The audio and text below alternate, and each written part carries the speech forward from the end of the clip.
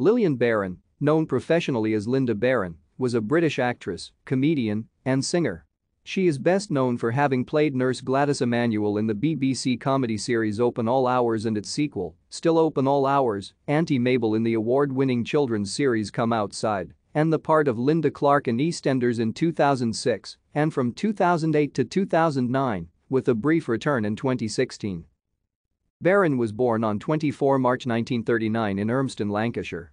She originally trained as a dancer at the Royal Academy of Dance. Early in her career, she appeared in repertory theatre and several West End venues.